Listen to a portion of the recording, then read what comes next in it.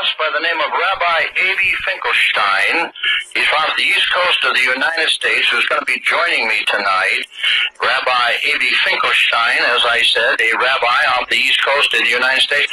Are you there with me tonight? Shalom, I am here. There's a lot of rumors and conjecture that's taking place across this country relating to the Jewish population, okay? Okay. The masses have a hard time believing anything.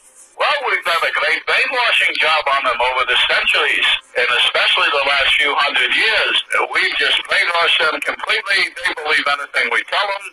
And, in the meantime, we have a lot of fun around Passover where we steal the children. I mean, we steal 100 to 300,000 children a year just here in this country.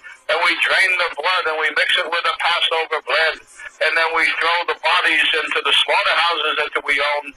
And we grind up all the bodies and the sausage and the hamburger. McDonald's is one of our favorite outlets. And the people, they eat them for breakfast. They eat their children for lunch. And, as Jews, we gotta do what we do. It's over for you, white race. So that's why I'm speaking so honestly here, to bring it out into the open so that you can see it for what it is.